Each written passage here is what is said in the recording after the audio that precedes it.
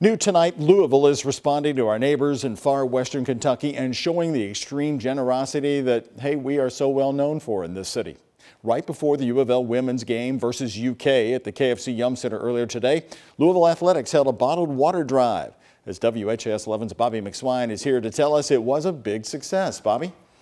Yeah, though longtime women's basketball rivals UofL and UK competed today, it didn't stop fans from coming together. Take a look. I know a lot of people are struggling right now with the tornado and the weather, and they're at a loss of resources. That's why UofL fan Bailey Orme was happy to bring a case before Sunday's game.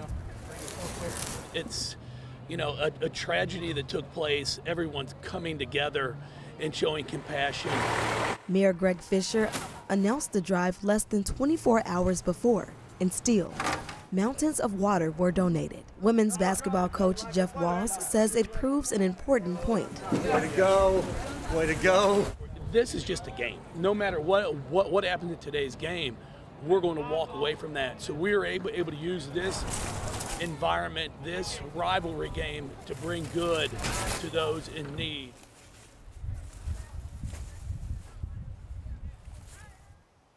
Now, 2 hours ago, Governor Andy Beshear announced the Western Kentucky Fund reached $2 million. If you'd like to make a donation, go to teamwkyrelieffund.ky.gov. And we're going to be running that information on the bottom of your screen throughout our newscast. In studio, I'm Bobby McSwine, WHAS 11 on your side.